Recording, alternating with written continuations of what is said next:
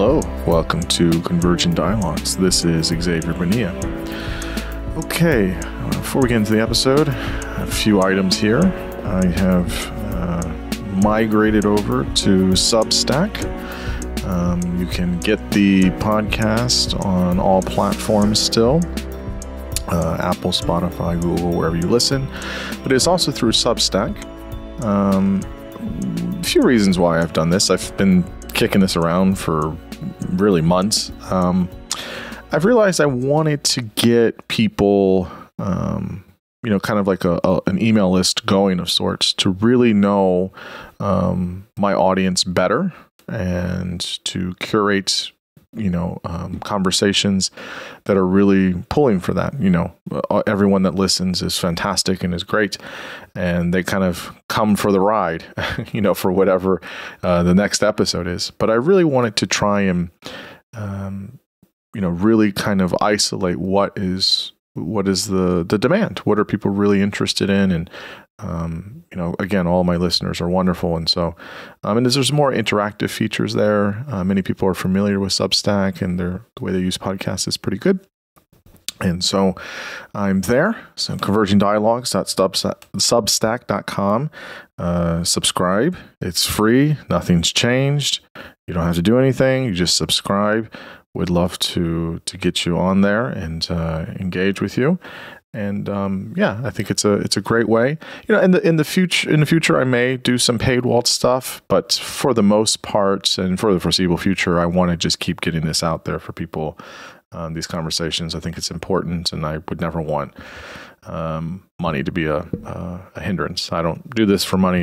That's not why I'm doing this. And so, it's really having good conversations, exchange of ideas, informational, educational, etc. So everything still stays the same. So hope to see you there, and subscribe. Today I am talking with the one and only Geoffrey Miller. Geoffrey is a evolutionary psychologist.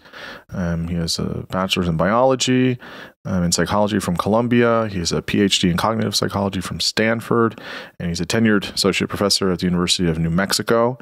He has many publications on sexual selection, mate choice, fitness indicators, creativity, art, many, many different topics. And he's the author of a handful of books. Most notable, I would say, is probably The Mating Mind. And this is much of what we talk about in the conversation. We start the conversation by talking about natural selection and sexual selection, and kind of give an overview and kind of his way of how he describes that. We talk about why sexual selection was lost to history for many years.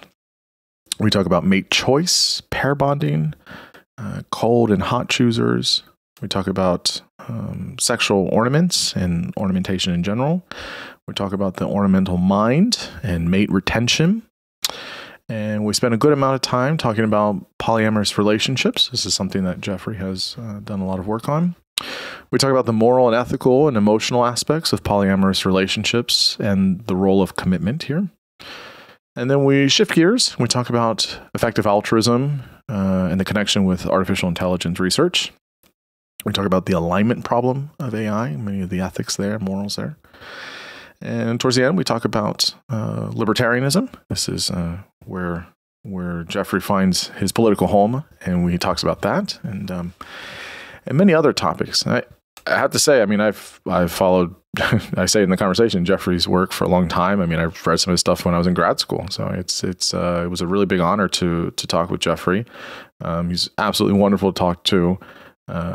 Really has a great way of distilling all these ideas and stuff he's just been thinking about for so long, and he's a great conversationalist. I really could talk to him for hours and hours and hours. Really outside the box thinking, really novel thinker in many ways, and it was a absolutely fantastic conversation. And so now I bring you Geoffrey Miller.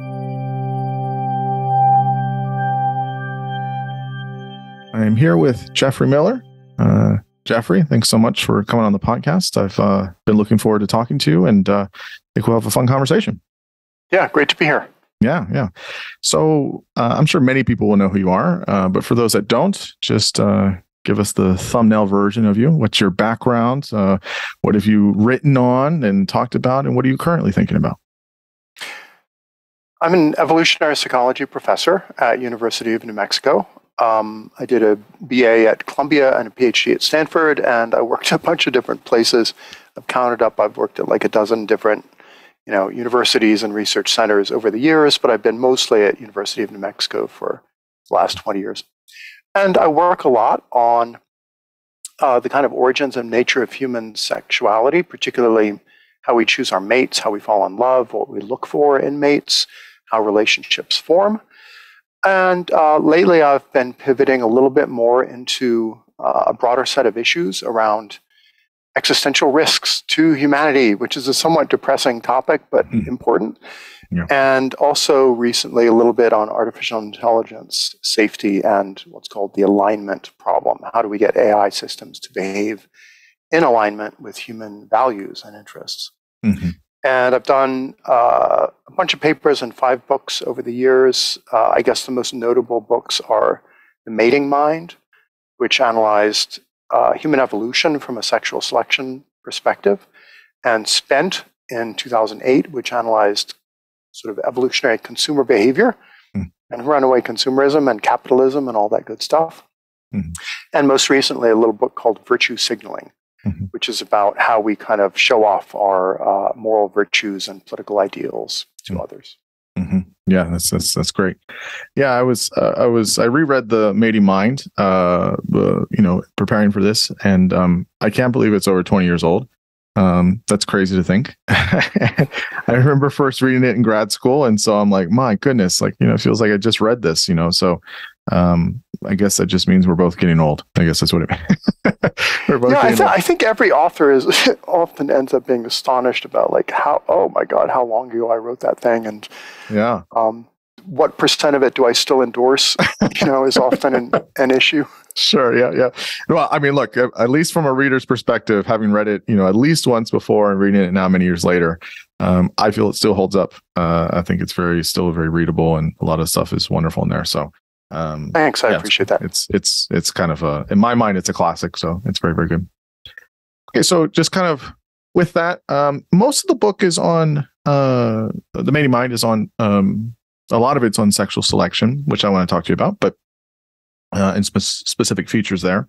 So maybe just kind of give us and I've talked about this in other conversations, but just on your vantage point, how do you usually explain natural selection and then kind of sexual selection, just general overview, and then we'll dive into the specifics of sexual selection. Yeah, if you think about, the basic Darwinian insight that, heritable traits and genes get passed along. So all of us alive today are success stories. We are the outcome of all of our ancestors going back hundreds of millions of years, managing to survive and reproduce successfully. If they hadn't, they wouldn't be our ancestors. So all the genes we get are kind of a success story. They're the last genes standing in a way. And Darwin's great insight was, okay, there's natural selection, which is competition for survival. You have to, find stuff to eat, avoid predators, avoid parasites, and keep your body intact long enough to reproduce.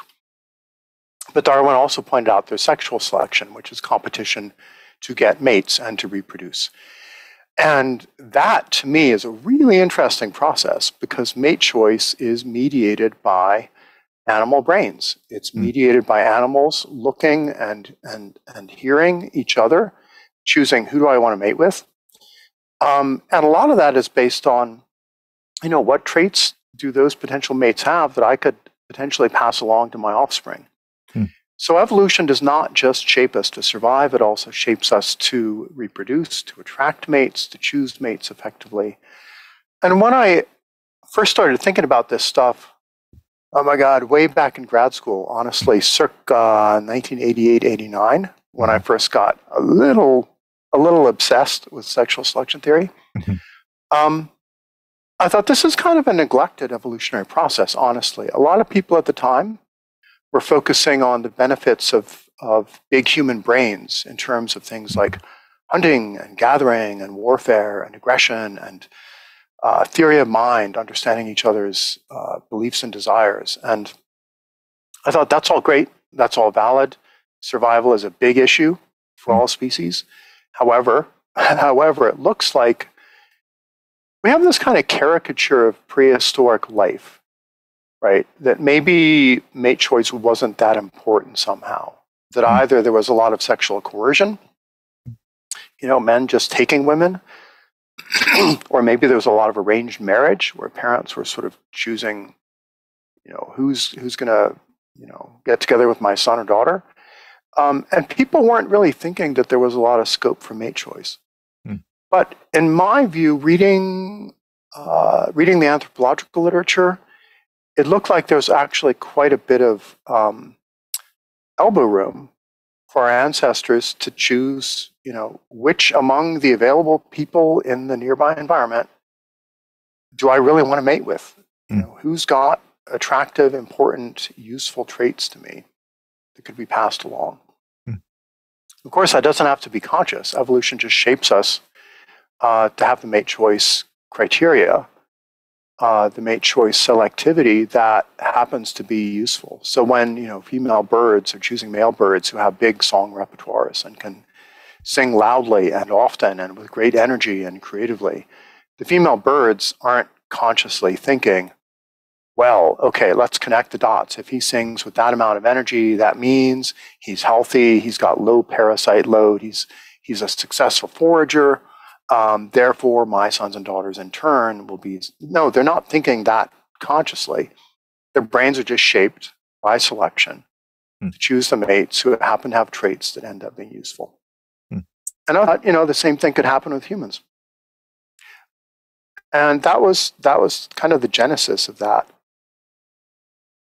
In this way, it's been talked about before, but why did this, Darwin talked about sexual selection, many, many years ago, and it was almost like was it 80, 100, 120 years where people just didn't talk about it, right? And then people started to say, wait a minute, Descent of Man, he spends, 600 pages of the 900 talking about sexual selection. Why don't we examine this and see what's going on? I mean, was there a lot of other things at play there? I mean, what was the big reason?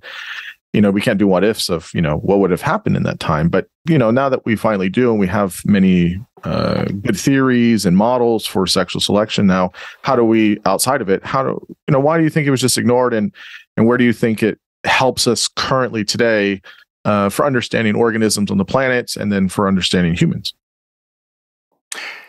Well, in the mating mind, I made the argument that a lot of it boiled down to sexism, honestly. Darwin made the point, look, female mate choice by female animals drove a lot of evolution. And he was incredibly foresighted. I think that's an amazing insight. But a lot of other biologists at the time in the Victorian era, I think, had the view that evolution is far too serious a business to be left in the hands or the brains of mere female animals. Like they shouldn't be in the driver's seat. They shouldn't be selecting all these male traits. That's somehow makes evolution by natural selection less of a kind of serious business. And so I think partly it was an ideological kind of sexist thing. But I think also there were legitimate issues of trying to model how this stuff would work.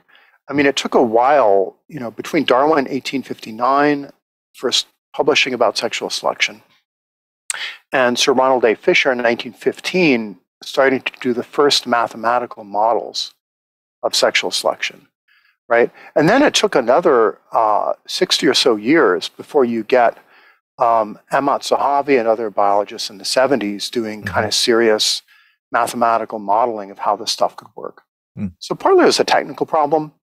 And then partly I think it was an experimental biology problem of people not really knowing how to do lab experiments or field experiments to see, are these animals actually choosing mates? How would you do that? It took the rise of experimental biology and ethology in the 1950s to kind of figure out, oh, wow, we can actually study this stuff empirically.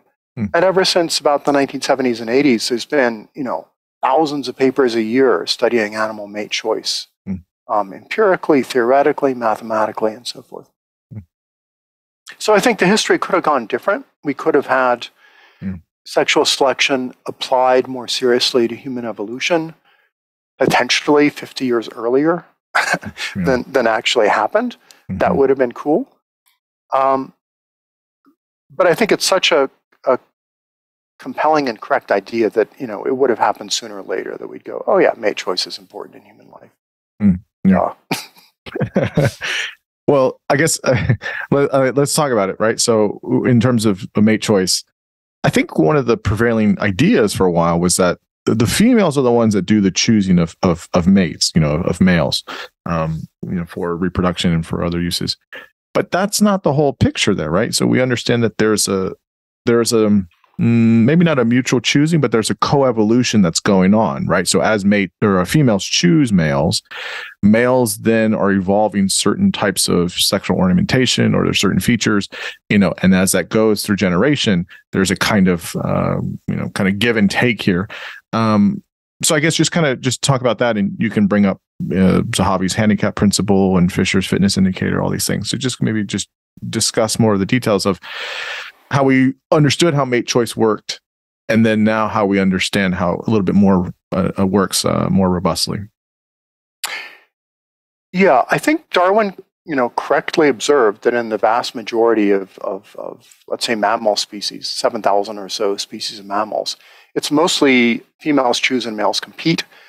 Males aren't very choosy and females aren't very competitive, and there's a big dimorphism, a big sex difference in how choosy males versus females are in most species. That's also true in most of the 300-odd species of primates. Mostly the males aren't very choosy. But humans are really unusual. We're more kind of like socially monogamous birds in a lot of ways in terms of our kind of sexual choice patterns than we are like other primates or other mammals.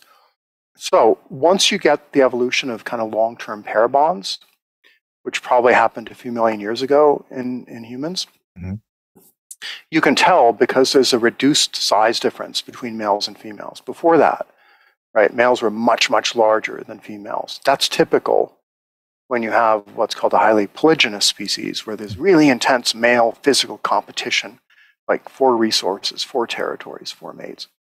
But once female size catches up to males, right, our female ancestors got almost as big as our male ancestors, right? Only about a 10% height difference now.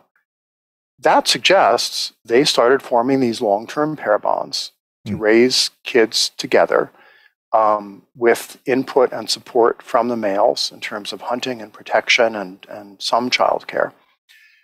And then suddenly there's an incentive for males to be choosy, right?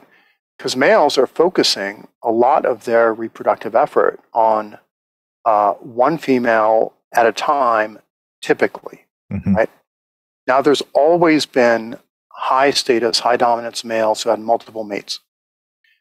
But I suspect that, most of our ancestors were producing most of their babies in these long-term pair bonds that were formed through mutual mate choice.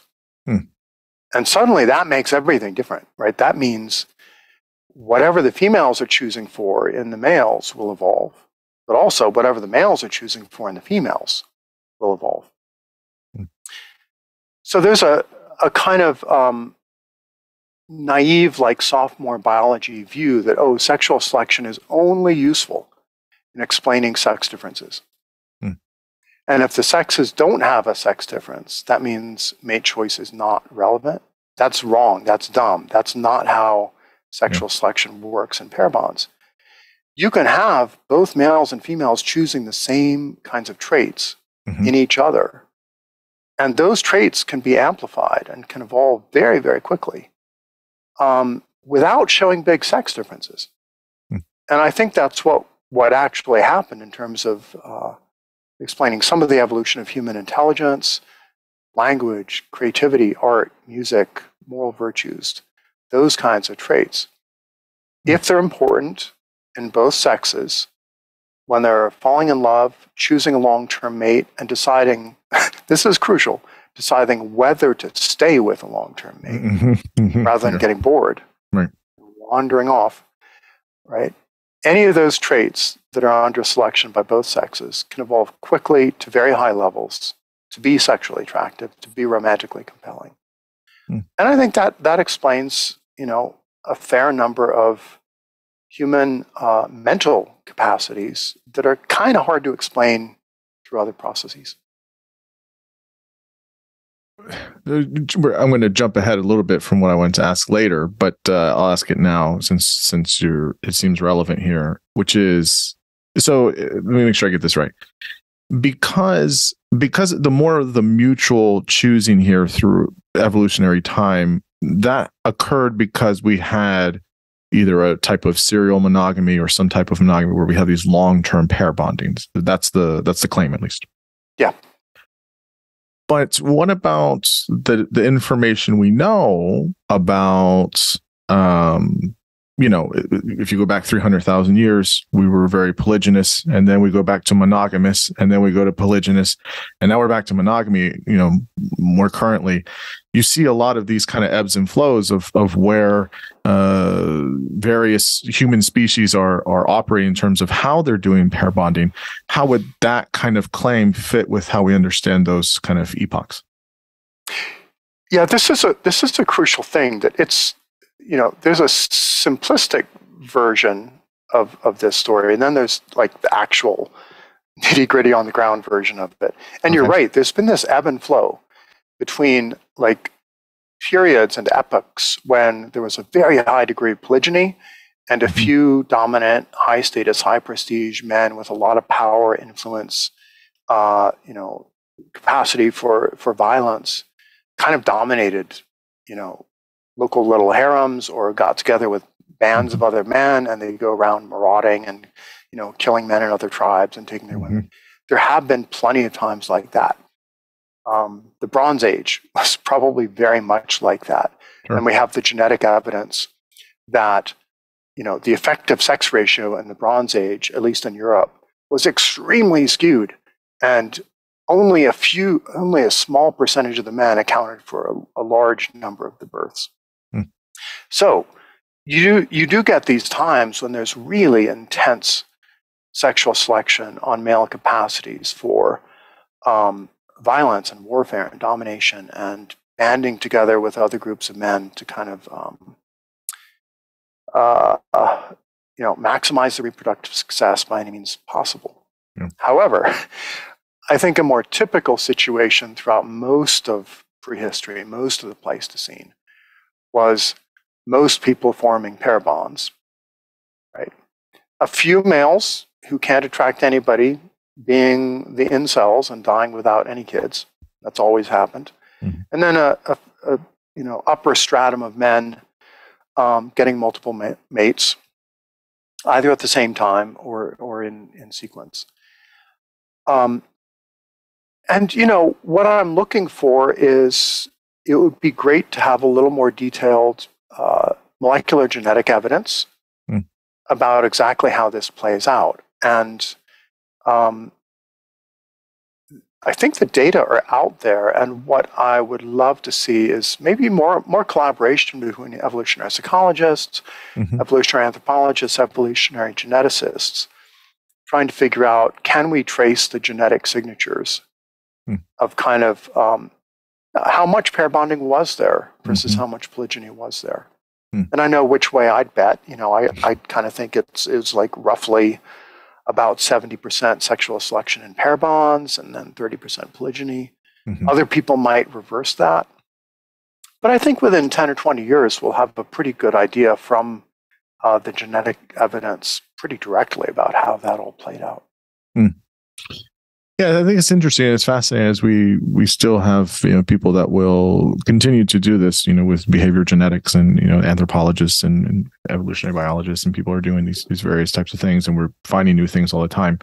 There's been some I feel like every month I turn around and there's some new finding, there's some new data, both on the genetic side or the fossil record or whatever of humans in the Americas, right? We just keep pushing that date back. There was something a week or two ago about that, and it's kind of like a live ball in that sense. You talk about this. Since we're on mate choice, you talk about in the book these cold choosers and hot choosers, right? So could you describe or explain this, since we're here on mate choice? Yeah, cold chooser would be kind of like it's almost like an Aspergery approach to mate choice, where it's almost like you make a mental like Excel spreadsheet of here's my potential mates in the the rows, and then the columns are like all their traits, and you estimate their traits, and you kind of add them up with some like weighted linear model, and you go, okay, this mate is probably the best. I literally know people who've done this in their dating lives. Me too. But it's not a majority strategy. The hot choosers are those who are just more intuitive, right? And they just meet people and they respond to their traits the way that like a female bird would respond to male bird song, passionately, emotionally, feeling fascinated and compelled by whatever traits are of interest. And this might be physical traits, like, oh my God, they're so beautiful, gorgeous, look great, sexy body, beautiful face, whatever. But it might also be mental traits, right? You might have your sapiosexual people who are attracted to intelligence going, oh my God, like they're so smart, clever, insightful, such a high index, so many citations. Or more typically, the intelligence might be deployed in some compelling way, like telling interesting stories or jokes, or playing a musical instrument really well, creating cave art or modern art or whatever. And then again, you have the hot chooser going, wow, that's just beautiful. That song compels me. They're a great dancer, whatever. And therefore, I'm attracted to them. I kind of got my friend Eben Pagan, who used to be one of the key pickup artists, where his stage name was David D'Angelo. His big insight, which he slightly borrowed from me with the hot choosers, was attraction is not a choice. We call it mate choice, but it's not really a choice, because you just feel it. You feel the attraction, and then you can either act on it or not.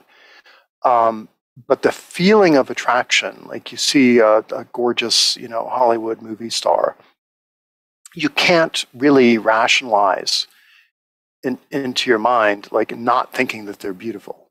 Like you just seeing them as beautiful is sort of obligatory, the way that our perceptual systems work. Now, you might override that. You might go, oh, they're a terrible person for some reason. I saw an interview. They're not very smart. They were, terrible in that particular Avengers movie or whatever it is.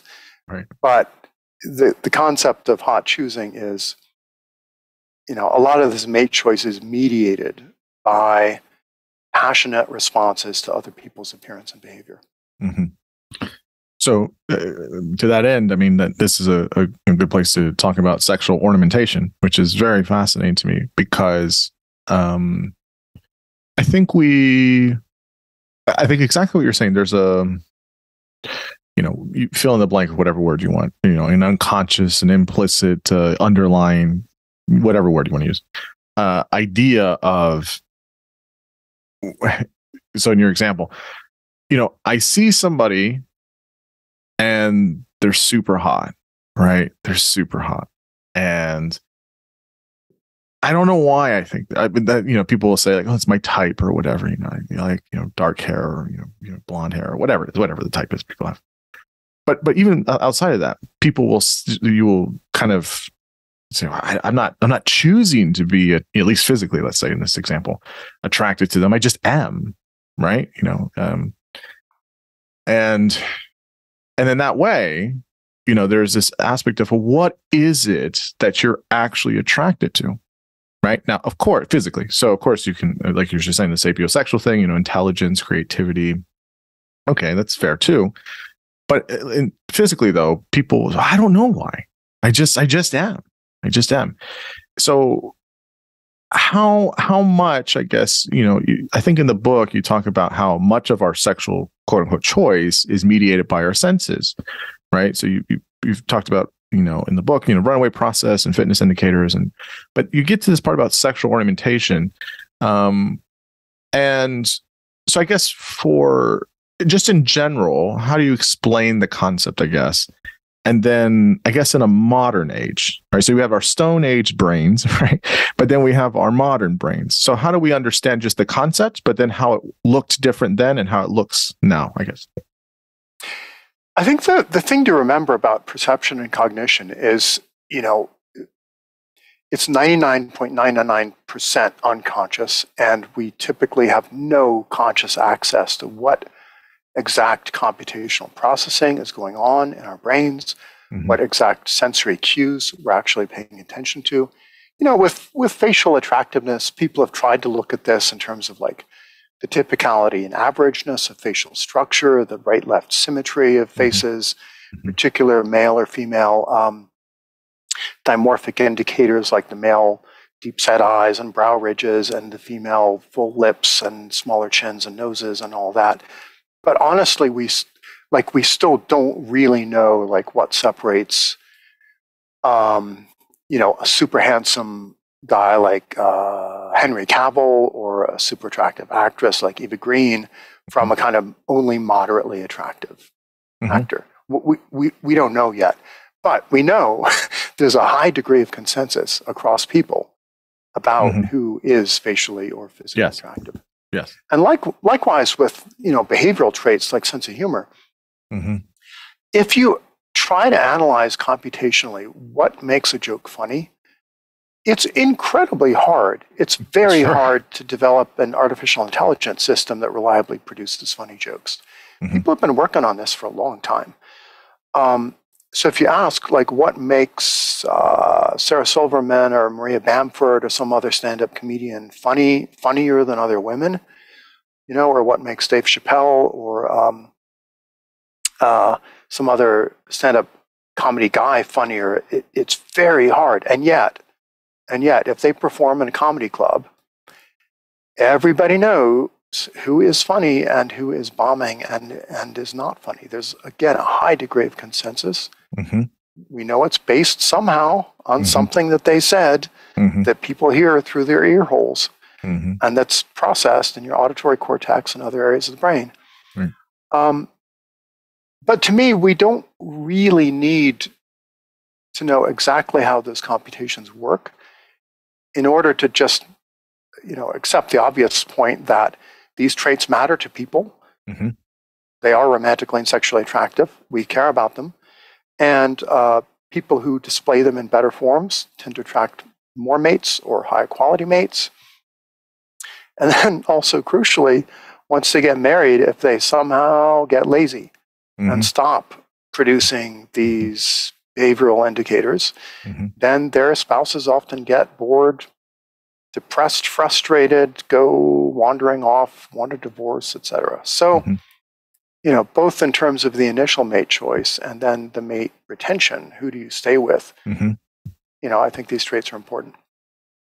Yeah, it's interesting, right?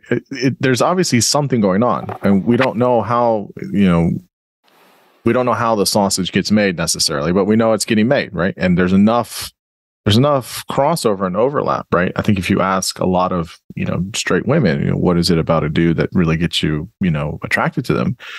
You always hear similar things, right? Well, they make me laugh.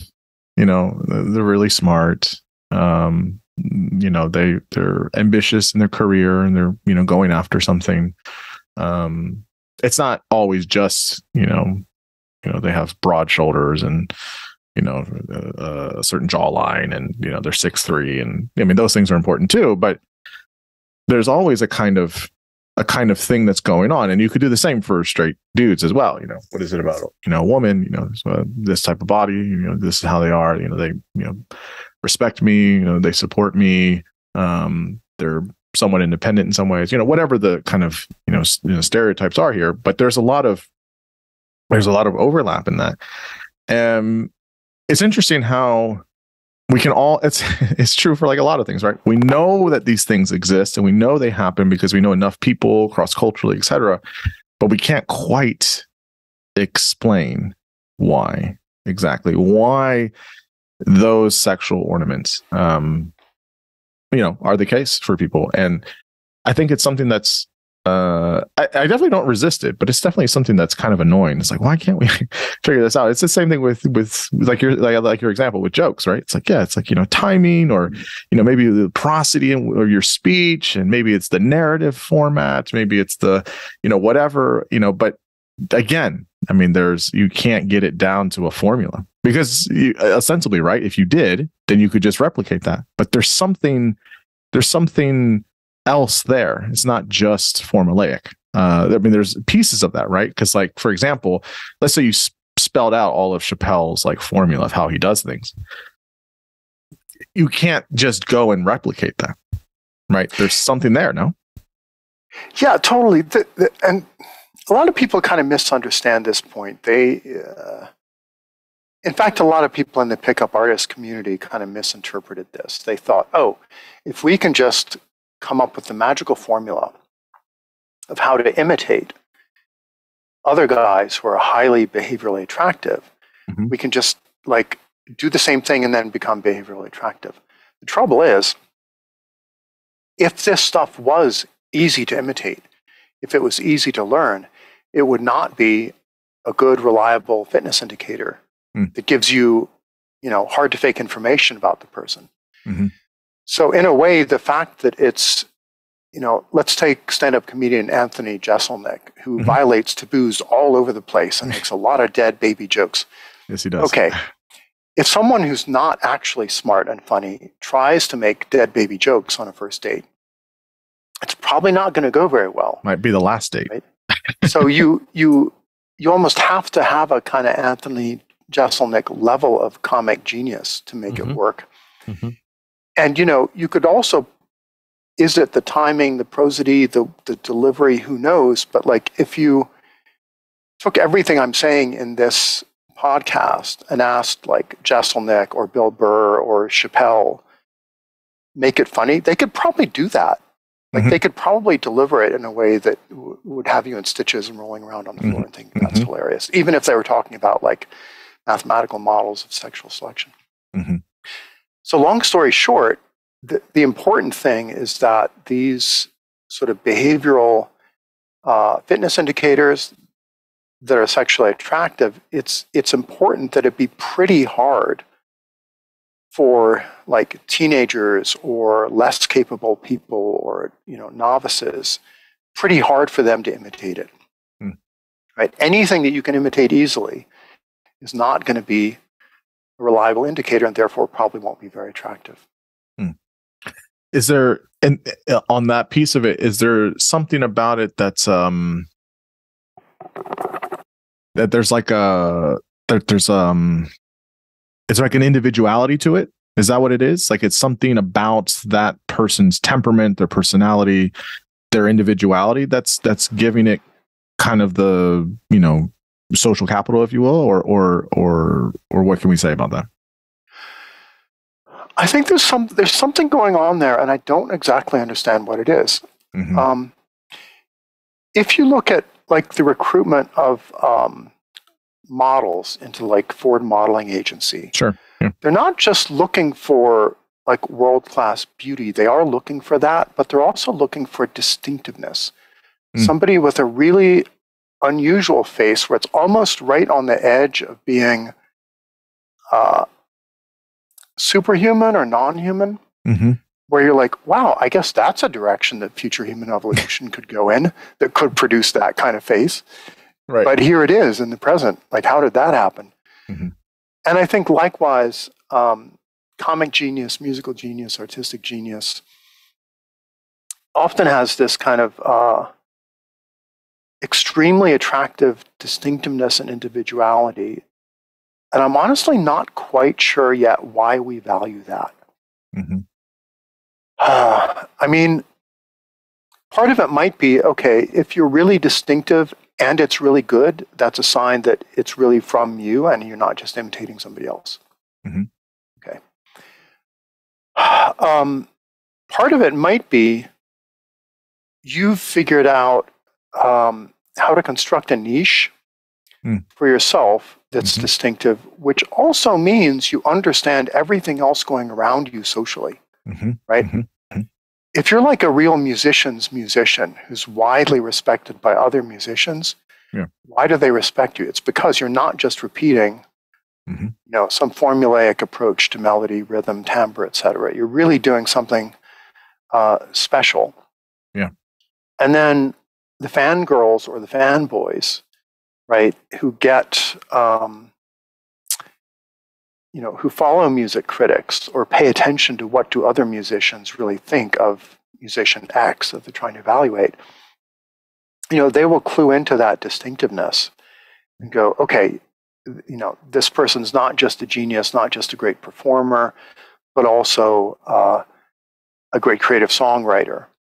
And they're doing something new and different. And that is, quite a bit harder than just repeating something somebody else has done, even if you have like perfect virtuosity and perfect delivery.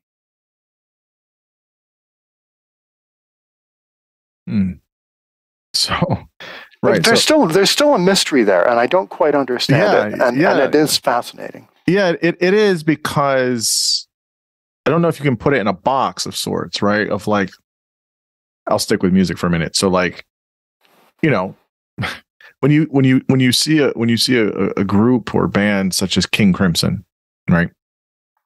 I mean,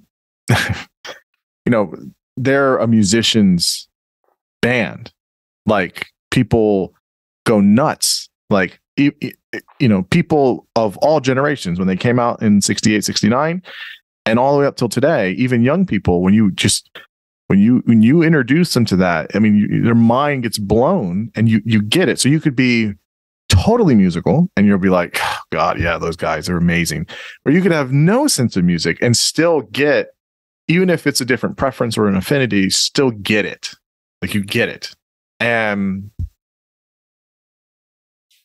aside from the, wow, the awe or the admiration or the respect, there's something that it's saying, right? There is a signal that's being displayed here, right? Whether, Robert Fripp is just a genius and, okay, you could do this. I mean, people say this about, Ingmar Bergman. I mean, he's a genius. He's a genius, right? He's an absolute genius. And I don't know. I mean, there is the mystery to it, because when you sit down and you see this, and other humans see this with other humans, you say, well, why do we care about this? What is it saying? What is it signaling? And I don't know. I'm with you on this. I don't know if we have all the answers. There's something. I like the first part of what you said, where it's like this person is kind of is taking the inputs from their environment, and they're curating it in their own mind in a way, and then they're putting it out. That's special. I mean, you couldn't recreate that. There's too much individuality, where maybe it's like I wonder if it's like a kind of like a sacred notion almost. Like, this is so unique. We're never going to have that again. I don't know, but there is something there that's not quite, we can't like kind of pin down or whatever. I don't know. What do you think? Well, it is an extraordinary thing about humans that some of our creative and kind of computational and cognitive abilities certainly would look really supernatural if a chimpanzee could interview us with any level of language at all, and then could like really understand what's going on with King Crimson or with Maria Bamford's comedy or whatever. Right. They would think we are godlike in our creative powers. Mm-hmm. And compared to them, we kind of are. And that's, I think, at least partly due to this mutual mate choice sexual selection thing. Mm-hmm. And I think that's something to be celebrated, and something most of us take for granted. And I think, I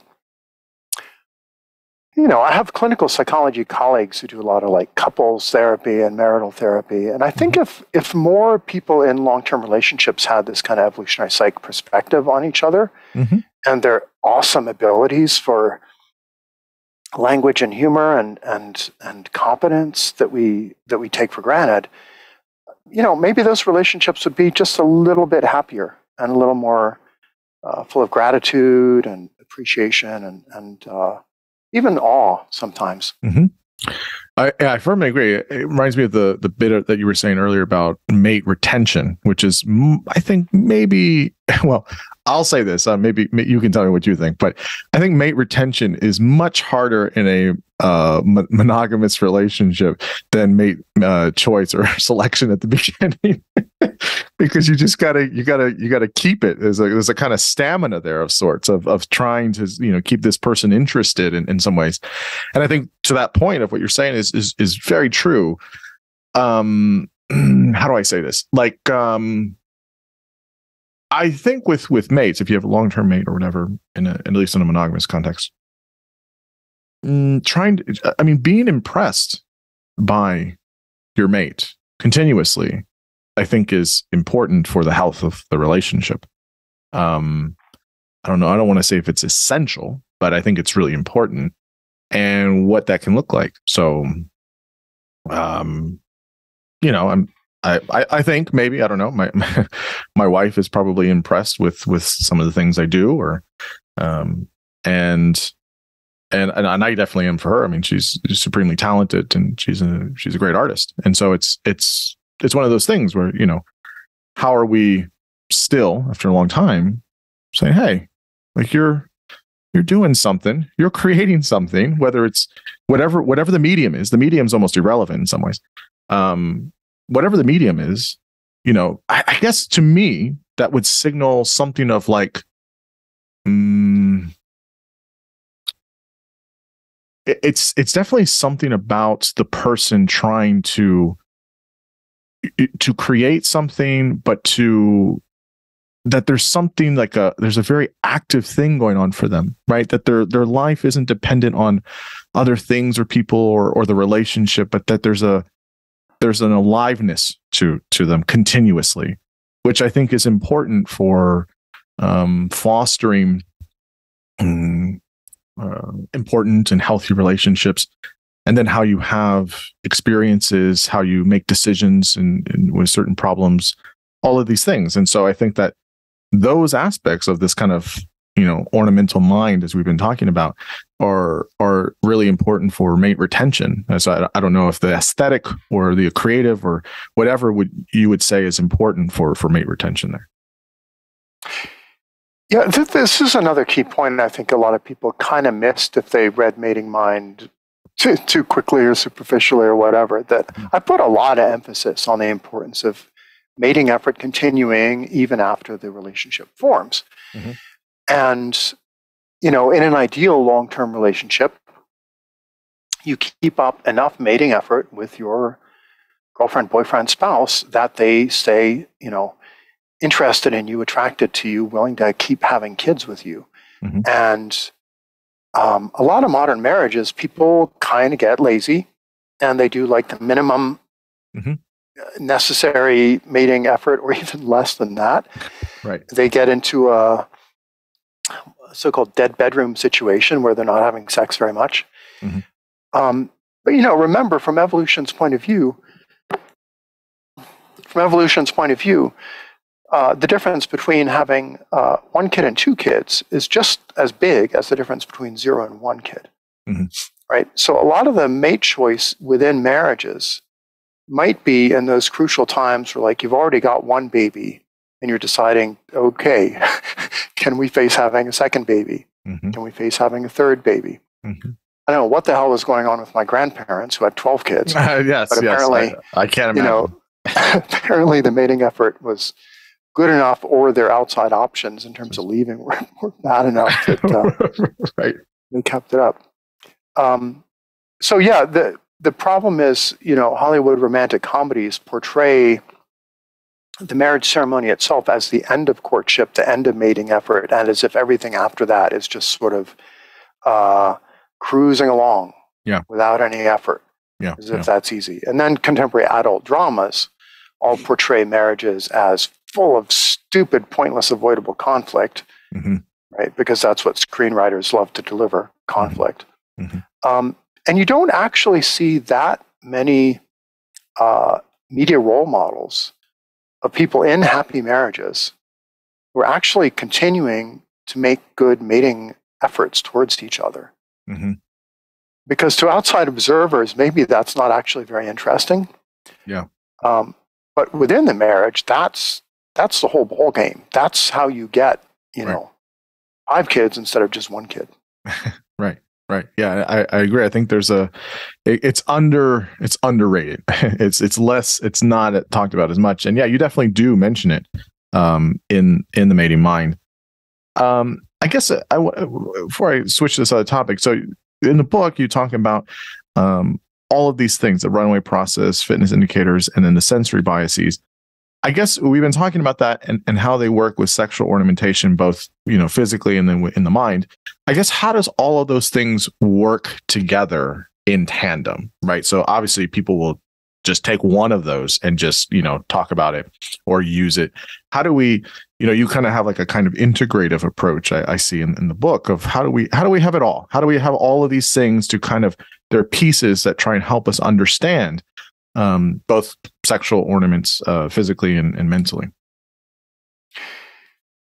Honestly, after 22 years after that thing was published, I still don't fully understand how it all goes together. Mm-hmm. And partly that's because it's kind of not fully my job. Like, I'm not a full-time biology professor who's doing sexual selection theory. Sure. So those guys are still kind of working on this stuff. How do you integrate Michael Ryan's concept of sensory bias with Ahmad Zahavi's concept of the handicap principle, with evolutionary game theory approaches to how this plays out. But I guess I would just emphasize that I think a lot of what's going on with human mate choice is just focused on which heritable traits that could be passed on to my offspring are perceivable by me, are informative, add new information to what I already know. Mm-hmm. And those are the things worth paying attention to, and those are the things that kind of get compiled into being perceived as attractive, right? So I think sexual attractiveness means you're focused on information that is like distinctive and informative and actionable in terms of guiding, who do I want to combine my genes with? Right. So, people do this with one person, but some people, in times past and in certain places today, and even in the quote unquote Western world, people have polyamorous relationships, right?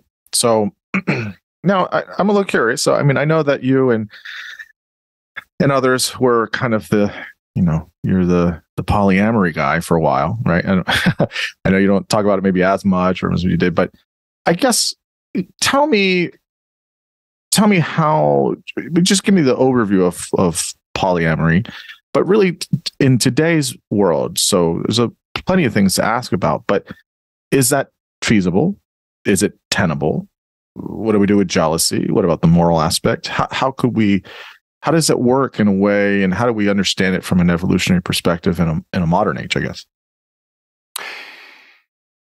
Yeah, it's a big, complicated topic. It's a heavily stigmatized topic, yes. Right? Yes. The amount of social prejudice and mockery and derogation of people in open relationships, swingers, polyamorous relationships, etc. You really never got any of that. You got none of that. You never got that, Jeff. You never got that. I've gotten more than my fair share. I mean, the key insight there, I guess, is look, you can form friendships, alliances, social bonds with people in lots of different ways. And in many societies, what you're supposed to do is have a sexually exclusive, very long-term relationship with a primary mate, and you're supposed to form all your other social relationships and collaborations and exchange relationships and business relationships without using sexual attraction or sexual interaction. Mm-hmm. I think polyamory is saying, well, hang on, wait a minute, maybe there are responsible, moral, legitimate ways to have social networks that do include some sexual interaction with other people, even outside of primary pair bond, in ways that are A, fun and fulfilling, and B, ethical and responsible and open and honest. Yeah. So it's an experiment. This is a grand experiment. People will say, oh, polyamory is the same old stuff, same old casual sex, same old polygyny. No, it really isn't. It's really quite a new cultural invention that originated in the 90s. Traditional polygyny, right, where you have like an alpha male, like a despot, a high status, dominant guy whose wealth and power means he has a little harem or a big harem. Mm-hmm. That's not polyamory, because that guy is not happy if his, quote, his women, go off and have relations with other men. Right? So there's an extreme asymmetry between the sexes in that kind of traditional polygyny. Mm-hmm. And that's also what we see in lots of other mammal species. Polyamory is also interesting to evolutionary psychologists because it deliberately, consciously tries to overcome our sexual jealousy instincts. Yeah.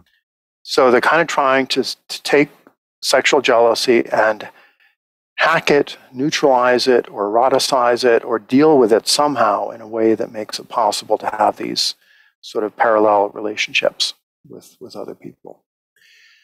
Now, there's lots of human emotions, right? Like aggressive anger, where everybody, as they're a teenager, well, from being a toddler through being a teenager to being an adult, you are expected to master your aggressive anger so that you do not go around getting into fights with everybody. Right. So that you can control it, sublimate it, manage it, be mature and responsible about it. Mm-hmm. Likewise, with, let's say, resource envy, if you see somebody else who's got a lot more money or a bigger house or nicer clothes or a cooler car or, a yacht, you're supposed to manage that, learn to, deal with it, suppress it, mm-hmm. be able to go to work for a boss who makes more than you do without getting into arguments all the time with them. Mm-hmm. So for almost every evolved emotion that we have, mature functioning adults are expected to be able to master those emotions and deal with them. Mm-hmm. Jealousy seems to be the one exception, where everybody treats it like, there's no possible way, dude, I could ever master my sexual jealousy or emotional jealousy. Mm-hmm. Like, it's just a given. It's completely beyond control. It dominates my life. And that's legit. That, being a real alpha male means you're being dominated by your own jealousy, and that's legit. Mm-hmm. To a lot of guys. Mm-hmm. and a lot of women. Yeah. So when I teach my course on alternative relationships, when I do research on polyamory, we've got a big consortium looking at poly, open, and monogamous relationships. Partly it's fascinating to me because it's this subculture of people trying to master an emotion, jealousy, which clearly is evolved, does have important adaptive functions, and that most people think they can't master. Mm-hmm. So how do they do it? That's I think quite intellectually interesting to me. So I guess the question here is, so I'll come back to jealousy, but I feel like many people will say, well, no, it's not the jealousy piece. I mean, yeah, a little bit, but it's the commitment, right? It's the commitment. Like if you're with somebody else sexually, and you're giving, and emotionally, like you're giving part of yourself to this person, actually, right? Physically, but then also emotionally. Well, how can you give that to me too? And if there's other people involved as well, but let's just say it's, both people have somebody else. Right. So there's, I guess, 4 players in the, or four subjects or whatever in this scenario. How can you do that? You're not committed. Committed is exclusive, is usually, I think, how people think of it.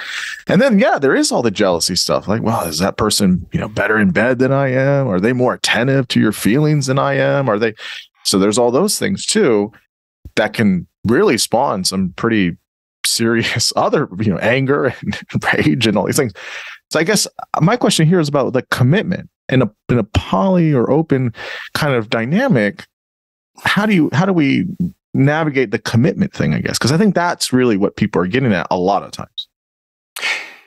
Yeah, I should say, I think commitment is really important. It's absolutely crucial if you're doing long-term relationship and you're going to have kids.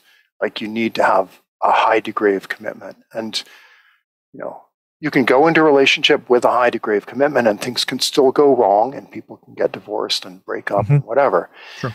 But to me, it's very, very funny that culture tells people sexual commitment implies absolutely sexual exclusivity. Yes. Well, there are very few other domains of life where people will say, "Oh, you're only really committed if you're exclusive." Mm-hmm. Like, if you were like complaining to me, "Well, you're doing my podcast, but you're going to do Michaela Peterson's podcast on Friday, and so this means nothing. This podcast relationship is a sham, and you're cheating on me with other podcasts." Or like when I get into arguments on Twitter with the Bitcoin maximalists, the crypto bros, and they're like, "You don't really believe in Bitcoin, Miller, because you're forming dalliances with these other shit coins like Cardano and Algorand, and like, how dare you? Because commitment to Bitcoin is exclusive, and you're not allowed to invest in anything else." I think, come on. Or, if my wife and I have been digital nomads for the last couple of years. We move around to different cities. We've lived in Brooklyn. We've lived in Austin. We happen to live in Albuquerque at the moment. It would be like if Austin, Texas was like, "How dare you move to Brooklyn even for a couple of months? Where's your commitment to Austin?" It's like, right. We love you, Austin. We also love New York. So I think when evaluating this, you have to break it down and go, okay, what exact role is sexual exclusivity playing in terms of commitment? Granted, for a lot of people, if they can't master their jealousy, if they can't handle multiple open and honest relationships with others, if they have tendencies to lie and cheat, then maybe exclusivity is a good strategic way to maintain a long-term commitment. Right. I'm just saying that's not necessarily a strategy that will work for everybody or that should necessarily be imposed on everybody. So I guess how does it work then, right? Like, if you have a I mean, again, I'm sure there's variance here. Everyone's different and things like that. But does it have to be? Let me just say there's a straight couple, man and woman, and does it have to be both people are very honest and saying, "I'm with this other person," or you don't say that? Does both people need to have that at the same time, or does it have to be? I guess I could think of so many ways, and like maybe the specifics of where this would break down, I guess, or get complicated. What about if you have kids, and then how do you explain that? How does that work? How do we see in your way of seeing this? How would a polyamorous relationship look like? I don't want to say ideally, but in a healthy way, or in a as best you can in a respectful, healthy way. There's a bunch of different ways to do it that I think work, that are kind of time tested and that seem to have been successful for millions of people. And then there's other ways to try it that I really think can't work and make no sense. So here's a way that makes no sense to me that I don't think works very often. It's a method of doing polyamory called relationship anarchy, RA. Okay. The concept here is you meet people, you interact with them, maybe you have sex, maybe you don't. You never define what the relationship is. you don't have any clear expectations about the future. You don't form any commitments. You just kind of let things develop however they're going to develop. You don't have any possessiveness or protectiveness about the relationship. And, if your long-term pair bond partner says, oh, actually, I'm falling for this other person, I'm going to move out and be with them now, you're supposed to say, good for you, because that means they're a better fit for you than I was. I think that is delusional, toxic, stupid, can't work, Right. is a real disservice to any, family and kids involved. Sure, yeah. Or any, bank you owe your mortgage to or whatever. Right. So Right. I'm a believer in a form of polyamory called hierarchical polyamory, which means you explicitly say some relationships are much more important to me than other relationships. Mm-hmm. So you might have a primary relationship, which would typically be like your pair bonded partner, your married spouse, whatever, the person probably you live with, have kids with, etc. Mm-hmm. Then you have some secondary relationships. You see people once in a while, but you're open with them and you're honest and you're like, my primary partner is a more important relationship to me than you are. And you might have somebody else who's more important to you than I am, and that's okay, right? And then you might have comets, people you see like once in a while when they come to town, once, twice a year, whatever. You might have, occasional short-term flings. But the ethical ideal is with all the people you interact with, you're open and honest about what are your current relationships that you're in, what do they mean to you, what level of commitment do they entail, what are the kind of rules and expectations that you've negotiated with them. And I think that works better for a lot of people than, let's say, relationship anarchy. And then you've got the swingers. We're not swingers, but there's a lot of married couples who have been swingers since the 70s, in fact, since the 50s. And they have a different way of managing this. Typically, they have a strong primary pair bond that is absolutely paramount, but they crave some variety. So they'll go to a swingers club, a swingers hotel, a swingers cruise ship. They'll meet other couples. And then typically the two couples will interact sexually, but with a clear understanding that they're not going to leave their spouse. They're not going to switch for the long term. Typically they already have, kids who are left at home with the grandparents or the babysitter or whatever. And that seems to be a fairly stable way to do it also, because what you're doing is you're kind of minimizing the risk that either spouse really falls in love with somebody else and forms a deep emotional attachment to them. So swingers have a kind of different way of managing jealousy than polyamorous people. So the hierarchical one is interesting to me, I guess, because what happens? So it sounds like there's just a very, in terms of the ethics of it, of trying to just be very honest at the forefront, right, with all parties, but predominantly with with everybody, yes, but that there's a buy-in, or there's an agreement, or there's a convergence with you and your mate and vice versa. But and even if you tell other people in terms of the hierarchy as this goes, a few questions here. I guess the one question is what happens if that evolves or that changes, right? So let's say you have your spouse, let's say in the scenario, and you say, listen, you do the whole thing. Everyone agrees. Okay, yes, that makes sense. Yeah, of course. Fine.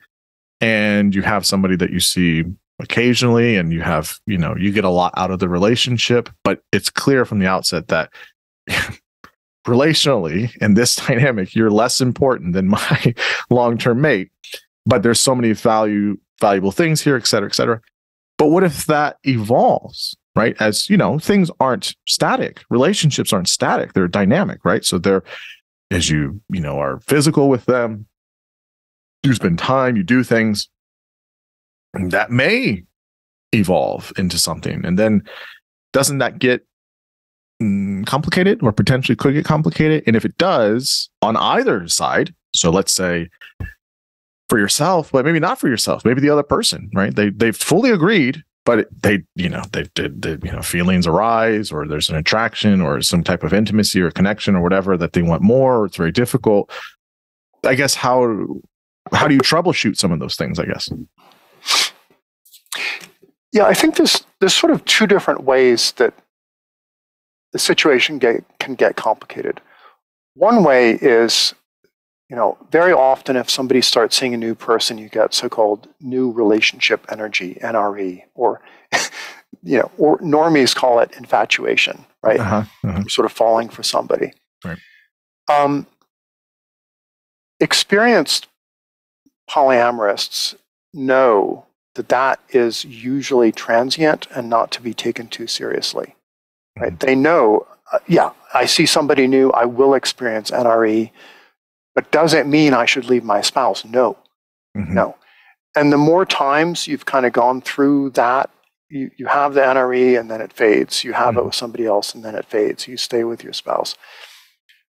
The more times you have that, or the more times you see your spouse having it, the more confident you can be, it's not an existential risk to the relationship. It's just a thing that happens. It's just like if your spouse gets a new enthusiasm doing puzzles or gardening or, watching some reality TV show. It's not necessarily a threat. They're not necessarily going to just keep escalating that forever. So they're just watching the reality TV show 24/7. Right. So that's one thing that can happen is you learn not to take the infatuations too seriously. The other thing that can happen is you might actually meet somebody who in some ways is a better fit or a legit contender. Maybe they would have made a better long-term mate for you than your current spouse if you'd met them first, right? That's never happened to me yet with, my wife, Diana. Nobody else comes close in terms of being a good fit to me. But I think the way to handle that is, number one, make sure your initial mate choice of your long-term partner is really, really strong and that you are a distinctive fit to them. Now, if you've got two kind of unusual people, like me and my wife, who have very strange interests and enthusiasms, and we're both into this evolutionary psychology thing, and both care about animal welfare and animal suffering, blah, blah. Like, if you go down a list of sort of bizarre matches, it's extremely unlikely statistically that I would ever meet anybody who's like a better match to me. Yeah. But for a lot of people out there, where they kind of end up with a mate who isn't actually that distinctive a match to them, this could be a real problem. And I would not necessarily recommend polyamory to those people. Sure. Yeah. Don't open up your relationship if you're not pretty confident that you're a really good match to your spouse, because you could easily meet someone who's a better match. Yeah, it's like there's a kind of black box of sorts with the mate, the primary one. It's like, look, you're just untouchable, right? Like, no one competes with you. Like, it's just, there's just different rules. It just doesn't, not like in a kind of, sappy, romanticized kind of, legitimately, like you just, I mean, maybe, yes, there's a, 2% chance or something that could happen, but it's highly unlikely. It's highly unlikely. And then I would imagine also, if you have time with that person and experiences, that falls into the thing. So, but I guess the one piece of this here is, well, and this is something I'm curious about. Someone could listen to this, or I'm sure people are listening to this and be like, man, this fucking guy, Geoffrey, man, like he just wants his cake and eat it too. He just wants to, be with other ladies, and he wants his, his wife at home. Like, what in the world? Like, I guess the question is, what's, I guess, the point or the intention in this setup? So I think you're right. I think obviously this is not for everybody, or this isn't, or people have to be very considerate about this and ethical and respectful. But let's say all that's there. what's the significance of this, or why do this, or what are you getting out of it, or what's the intention here for doing this kind of stuff? I mean, partly it keeps you young, partly it keeps you motivated, partly it's a way of making sure that your mating effort stays sharp. And that does actually generalize across relationships. So if I'm motivated to like stay in good physical shape or to stay sharp and like actually read a nonfiction book once in a while, or not just to veg out and watch action movies or football or something, that actually brings benefits to my primary relationship. So partly you're hacking the psychology of mating effort kind of in the service of your main pair bond. A lot of people in a lot of marriages do get very lazy. Yeah. Right? They get the dad bod. They get boring. They stop making efforts. They stop dressing, attractively. And then if the couple goes out to a party, to a dinner party, to some social event, they realize, oh man, this is not the man I married. This is not the woman I married. They have become dull. This, of course, can particularly happen if you've got a demanding career, if you've got kids, if you've got other drains on your time. So partly it's that. Partly it's just making life more interesting and being able to meet and interact with people who might not have been good primary partners, but who are still really interesting people to meet and to get to know. Right? Yeah. So that's my kind of where I was going with this. I don't know how you feel about this. I don't know how I feel about it. It's something I've thought about, not necessarily for me personally, just in general, about, you have a mate, so life, a long pair bonded mate. You're in a committed monogamous relationship, etc. There's never one person that's going to meet 100% of your needs, and I don't necessarily think that you have to. So I'm not saying that that's the is ought thing or whatever, but let's say it's 70%, right?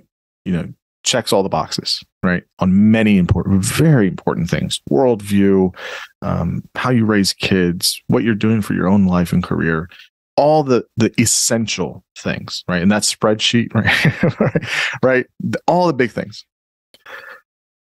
And let's say you have this 30% that can still have, some of the creativity piece, the adventurous piece, or other things. It doesn't have to all be these kind of, sexy romanticized features of yourself. And let's say for whatever reason, and again, nothing about your partner. I mean, they could be amazing. Their personal capacity just doesn't do that. And vice versa, right? You're not doing that for them, right? You can play with the numbers, 80, 20, 70, 30, 60, 40, whatever it is. Would, in your hierarchical, poly kind of dynamic, would that be kind of the idea of, listen, there's 30%. I don't even want to say it like this, but you're just not going to cut it, right? That's just, it's not your fault. It's not my fault. It just is. And I don't need it, but I'd like to explore it. And this person is less important to me in terms of a kind of committed relationship, but they meet this one need or this, whatever. And again, I'm not saying need like, you're really into BDSM and this one person. I mean, there's nothing wrong with that necessarily, but I'm saying it could be like an affinity, an interest, maybe some physical components. It could be a hobby or interest, that's particular, etc. Right? Or an emotional need. Is it kind of work that way too, where it would say, yeah, why not? Is it something along those lines or no? Oh yeah, totally. A lot of poly people I know, if they got their primary mate, and if they're in a high functioning poly relationship, then they know exactly which parts of themselves they can successfully share with their mate and where their interests actually overlap, Mhm. And they don't have to try to force each other to share all of their interests, right?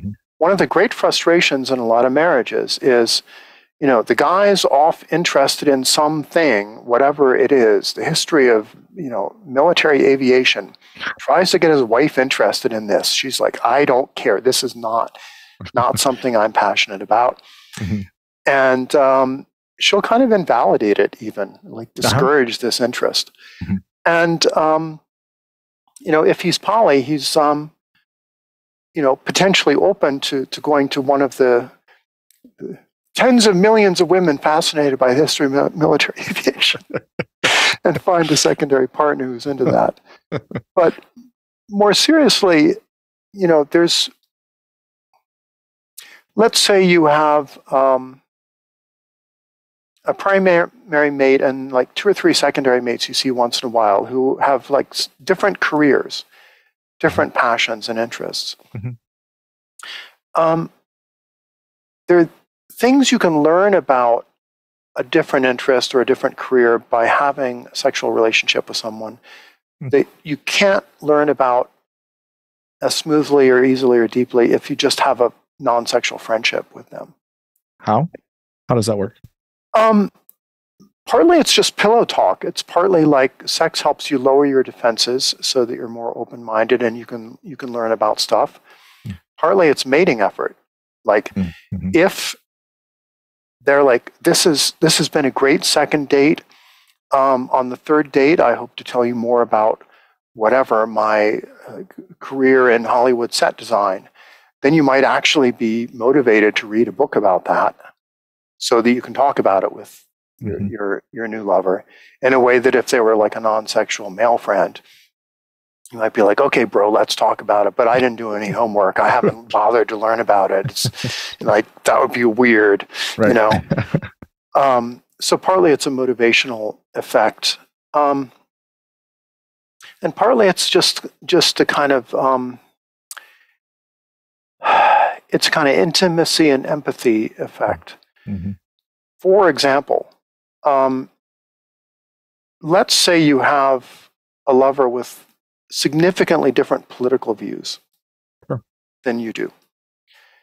You're going to be a little more motivated to actually like get inside their head and see their point of view and like, gosh, now I can see why you actually voted for whatever, Biden or Trump or Rand Paul or whatever, in a way that you might not bother to do if they were just a non-sexual friend.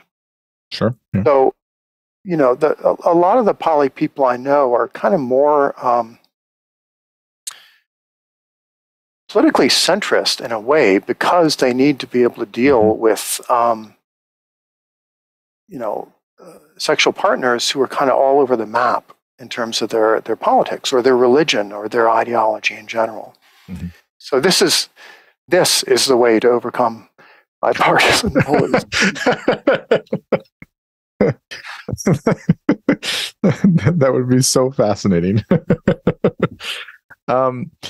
It's interesting. I mean, I've read a lot of things about polyamory, and it's just something that's an interesting thing. I think for me, it's interesting because of where our evolutionary history has been, and how we do it now. And I don't put a moral valence on this stuff. I mean, I think there's probably pros and cons of both. I think there is a moral aspect and ethical aspect to it. But you're right. I do think that there is definitely a stigma, taboo of sorts. And again, I don't know if that's a good or a bad thing, but it is a thing. And so it's interesting to hear sort of from an evolutionary lens, and then how it looks pragmatically in the modern world. Of how it works. Okay, so let's two other big topics here. So we'll shift away from the book now and more recent stuff. So it's a few things here. So let's talk about some of your work that you've been doing recently on AI.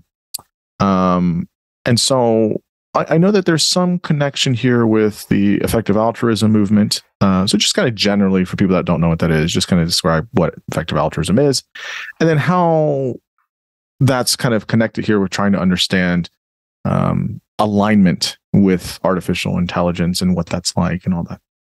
Yeah. Effective altruism in general is a kind of ethical, social, practical movement that now involves tens of thousands of people around the world. The basic idea is you try to use reason and evidence and open discussion to figure out if we're going to try to do good in the world, good for other people or animals or societies, what's the most effective way to do that? Let's actually be kind of scientific and systematic about it. It originated in trying to evaluate charities. Like if you're going to give a bunch of money to a charity, how do you evaluate whether they're actually doing any good with it, or whether they're just kind of a parasitic nonprofit that takes your money and then doesn't actually deliver any benefits for anybody? So way back about 15 years ago, when organizations like GiveWell, which is founded by two hedge fund guys, they started to, challenge charities. They were like, show us your quantitative data about, how many lives are you actually saving with your intervention? Does it work? Have you done randomized controlled trials? Have you really checked that you're doing anything useful other than just the nonprofit itself existing?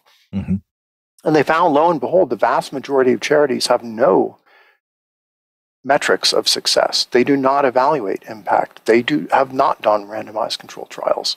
They have no idea how much good they're doing or not doing. And to a certain kind of, scientifically minded person, that's outrageous. They're spending hundreds of billions of dollars of charity contributions a year, and they have no idea, what good, if any, it's doing.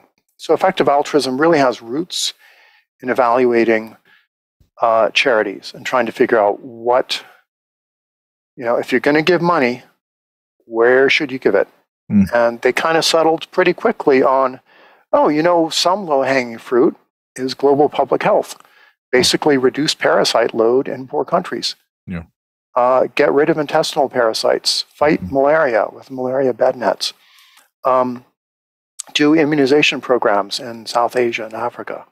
And they figured out, wow, you can, often save a life for like a few hundred or a couple $1,000s there in a way that would have cost a lot more to save in, the rich countries if you're just like donating to, cancer charities that may or may not ever actually cure cancer. Are you saying that when I give when I round up my total at the CVS for whatever foundation, it's not going anywhere? Is it just going in the trash, Geoffrey? Damn it. It's going somewhere. It's helping pay the salaries of the people running those nonprofits, right? And that's fine.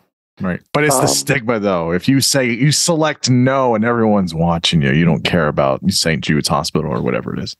Yeah. So in a way, effective altruism was trying to be the exact opposite of the kind of warm glow virtue signaling. They were saying, you give to charity, good for you. You get a warm glow. That's great. You can virtue signal to all your rich buddies. I'm so generous. I'm giving, X% of that's fine. But are you actually doing anything? Yeah. And, part of the motivation for me doing my little virtue signaling book was to kind of contrast that mindset where like, I'm a good person because I'm giving to charity, with the effective altruism mindset of, okay, show me the proof. Show me the proof you're actually, your money is actually doing anything that helps other people. So it's a very realist, pragmatic, scientific, skeptical approach to charity. Yeah. So where does this fit in with AI and the alignment problem? So tell, you can define AI if you want. I know people kind of fight about that, but and what is this alignment thing with AI? Yeah.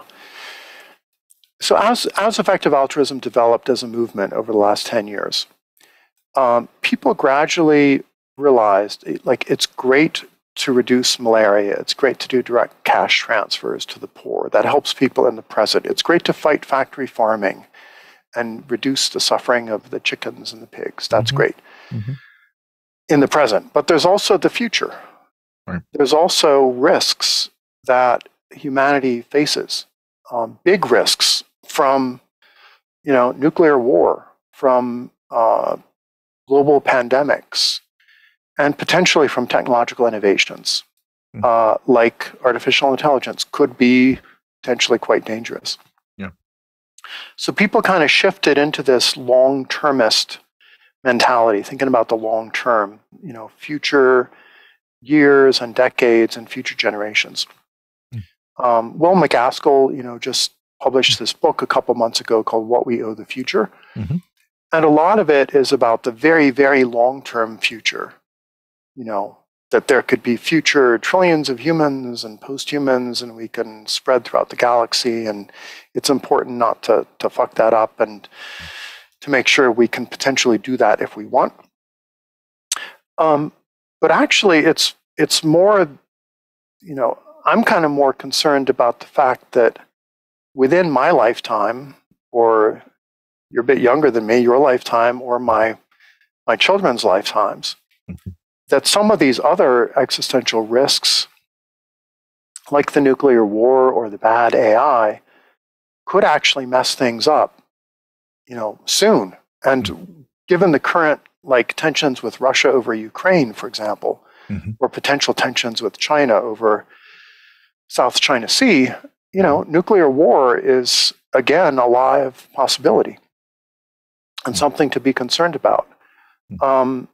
I had some great conversations with Daniel Ellsberg, who wrote a great book called The Doomsday Machine. Ellsberg was an old RAND Corporation nuclear strategist back in the 60s, and he's still alive. He's like 90.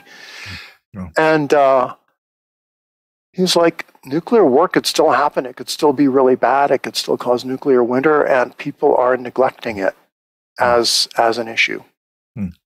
If anything is likely to kill my kids, within my lifetime, it's nuclear war. It could still happen. And then potentially harmful artificial intelligence might still be a ways away, but it's also potentially a big global catastrophic risk in several ways. Some of which have been covered pretty well in science fiction movies, more or less implausibly, but,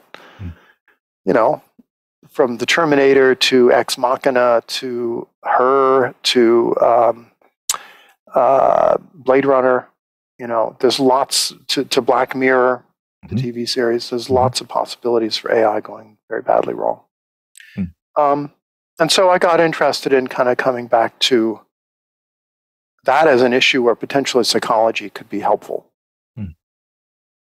So, go ahead. Is this what you're meaning by the alignment issue? Right. So how do we understand these existential risks, how they're connected with the AI that we're producing now, and then potentially in the near future, and then the more distant future?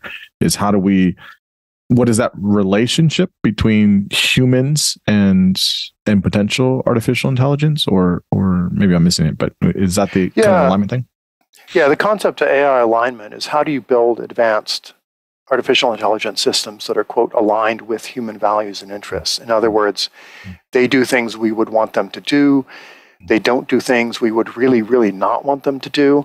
So the Terminators were very unaligned with human interests, right? Especially in Judgment Day.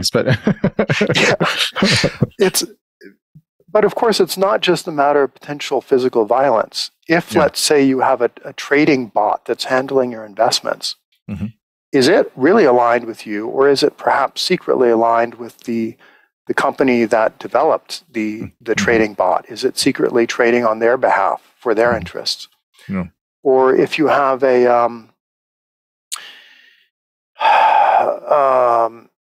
let's say autonomous weapons systems that are deployed in the battlefield, are those actually aligned with your country's interests or humanity's interests as a whole? Are they aligned with, international rules of warfare? Are they aligned with the interests of local civilians? So the alignment problem is basically, how do you try to make sure that AI behaves itself in relation to human interests? Yeah, it's like the example of like the self-driving cars or whatever, right? It's like, if there's, someone walks out in the street and, do they protect the person on the street or the four people sitting in the Tesla or whatever it is? Who's making that decision? Who's programming it? How do they find it out in real time? And if you are aligning it to a human, I think Tesla actually does do this, right? In terms of like their lane shifting and stuff, like they have to like adapt to like how you drive and all these things. Or your kind of features, but it's one of those things where it's like, well,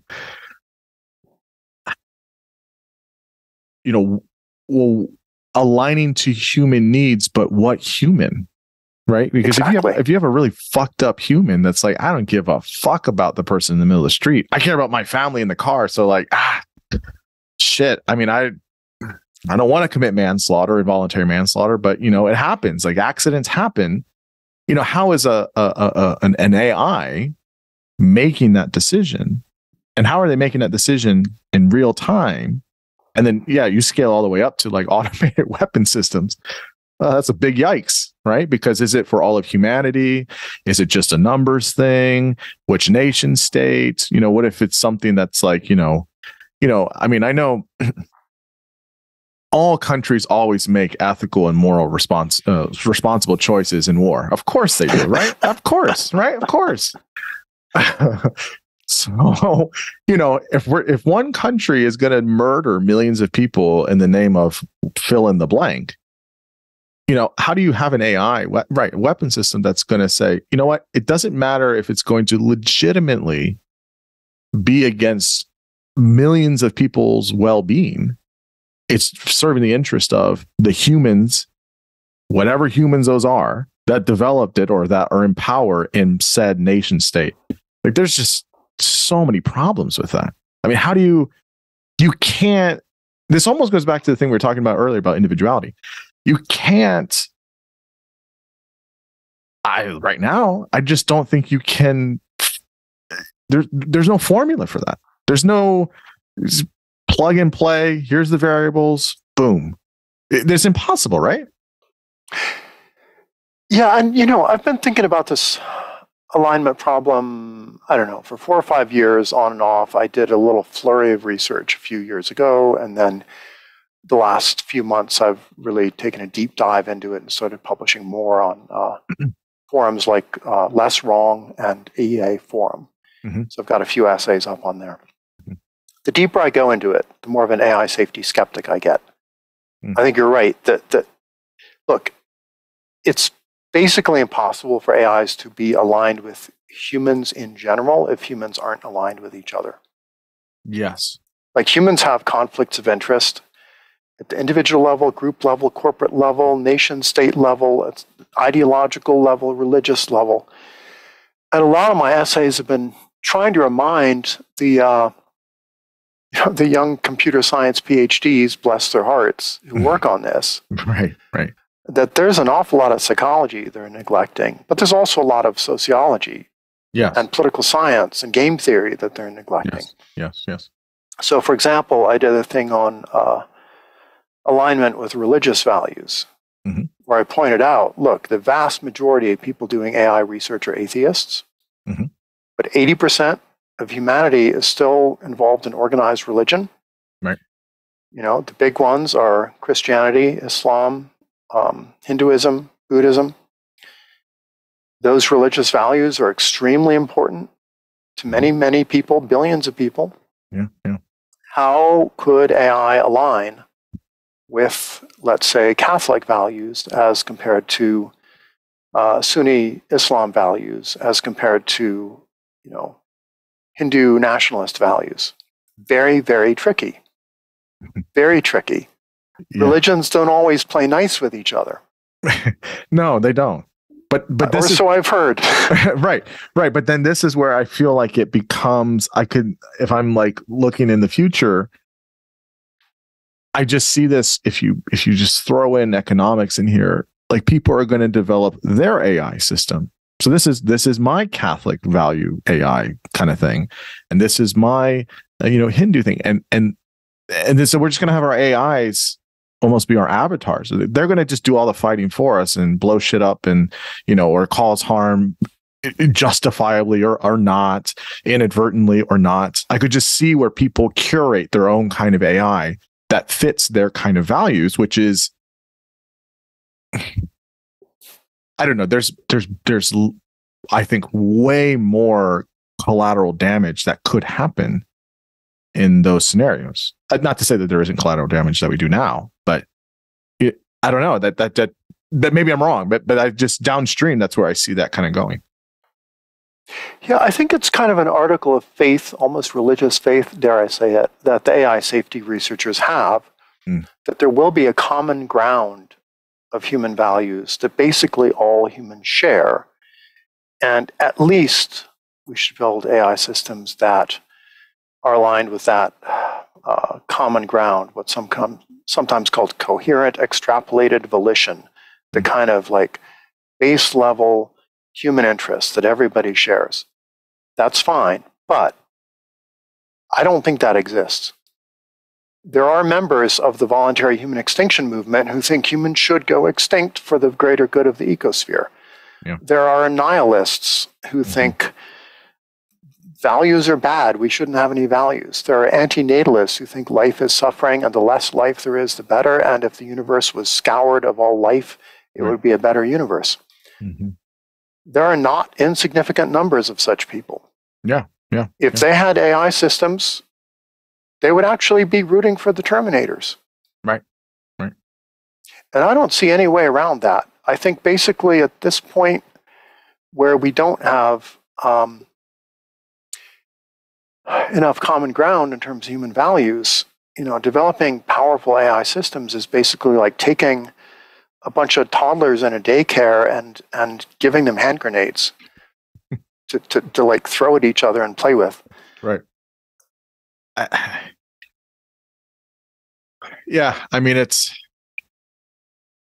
but here's the dilemma though, right? The dilemma is AI is happening and it is being designed and it is being pushed forward.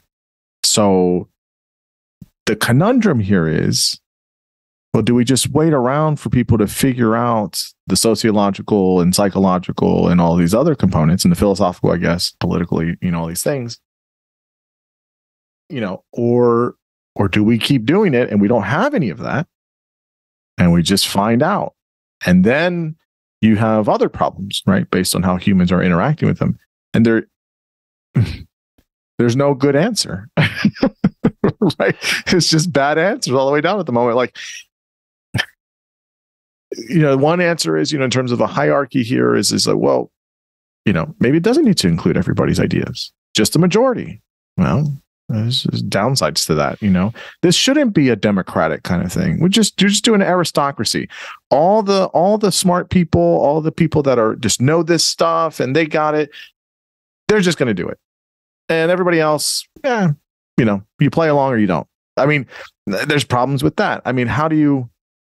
It is happening. We have automated things at the moment, and maybe that's some of the problem, right? Some of the problem with, I think, current day. I mean, I'm not that old, but I sound old when I say this. Is that I think a lot of the times our technology is moving so fast in some ways, and we just haven't got the ethics to catch up to it. Right? Whether it's, how do we use Twitter? How do we use the internet? How do we use Alexa? How do we use computers? How do we use TikTok? How do we use, all of these different things, data sharing, all these things, what that's doing with currency, all this stuff. We're just doing it. And then we're having all of these issues. And then we're like, I don't know. No one thought about that. Or maybe they did, but not good enough. And then we're getting all of this stuff and all these problems that are generated from that. So we see kind of small versions of that now. Wouldn't you agree? Yeah, I think, another article of faith among the AI researchers is that if it's possible to develop advanced AI, transformational AI, artificial general intelligence, as they call it, that will happen, and it will happen at the fastest possible rate because corporations are investing billions of dollars in the research, and there's a geopolitical arms race between the US and China that's driving AI. Mm-hmm. Okay. Actually, most AI is being developed by corporations, not by governments. Mm-hmm. So it's basically Google, Mm-hmm. Facebook, aka Meta, Tesla, et cetera. Mm.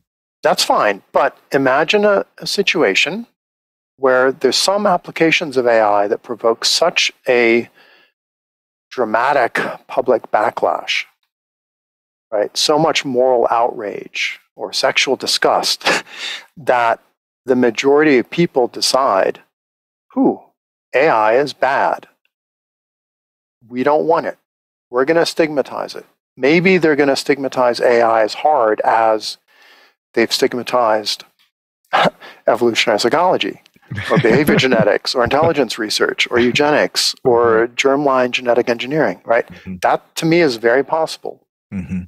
And I've been working on an essay that tries to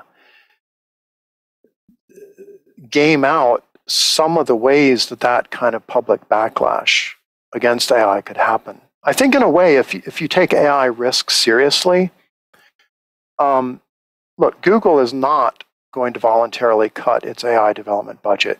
Mm-hmm. They see potentially trillions of dollars of value that AI could create for them. Mm-hmm. China and the US are not going to voluntarily give up their arms race. Mm-hmm. Mm-hmm. But I think it's quite possible that there could be certain, applications of AI that might piss people off enough that they just go, we don't want it, just like the people decided we don't want chemical warfare, we don't want biological warfare. Mm. Yeah, and yet, I mean, I agree, but yet I feel like, I don't know, I feel like that train's already left the station or whatever. The ball's already rolling down the hill with all the other things we've done, and we people will. It's like more recently, this is a stupid thing, but everyone was complaining about Elon Musk taking over Twitter, and they're complaining on Twitter and still keeping their accounts, right? It's people complain about, oh, Amazon's so corrupt and all these things, and whatever, this pays taxes, but everyone still does 2-day shipping from Amazon, right? So I think when things become so instantiated within our daily lives, cell phones and Apple and how they do things, you can complain about it, but those companies are going to say, yeah, go fuck yourself. Like you like it too much, don't you? You're going to get rid of it. Okay, that's cool. Maybe I lose a couple thousand people. That's fine. I still got millions more. And again, I'm not making a moral judgment on this stuff. I mean, there's bad stuff on all sides here, but I do wonder, we have enough already of a taste of it where we're already using technology in our daily lives. Okay, what does that say, about how we continue to do stuff in the future?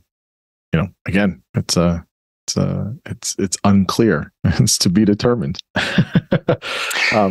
It would take a really dramatic thing. It would take something on the order of somebody releasing lethal autonomous weapon systems, drone swarms that, let's say, do ethnic targeting. Yeah. Right? That attack people of a particular skin color or race based on face recognition. Right. And where there would be such massive, widespread public condemnation and outrage against that. And where people realize this is an inevitable outcome of AI of a certain type. Yeah. Right? Or you can imagine certain kinds of deep fake porn of political figures that would outrage the political figures so strongly that you get, congressional inquiries, and you get extreme regulation, and you get, public crackdowns on certain kinds of AI applications. It would take something that was extremely morally disgusting to the majority of humans. Yeah. That's hard to do. I mean, the only thing I can think of universally that people really get worked up about is any types of pedophilia is usually the thing. There's no one's saying, it's fine, it's not a big deal. I mean, everyone's kind of outraged by that. Yeah. Unless you're a Catholic church and you just turn a blind eye. Sorry, I had to get that dig in there. Sorry. Okay. So before we end here, just kind of sort of a do a popcorn round of sorts of things. Obviously, we could spend 2 hours on any of these topics, but so let me ask you, politically, people like your work, but then they hate you politically, right? Or they like you in person, but they hate your online presence, or whatever these things are, right? So do you hold the libertarian title, or no? You don't like, you don't want to be boxed in. Where are you at these days?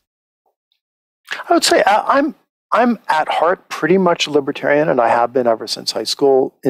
Like with regard to most domains and most issues, I'm pretty libertarian. However, I do recognize there's a lot of domains where that really doesn't make much sense.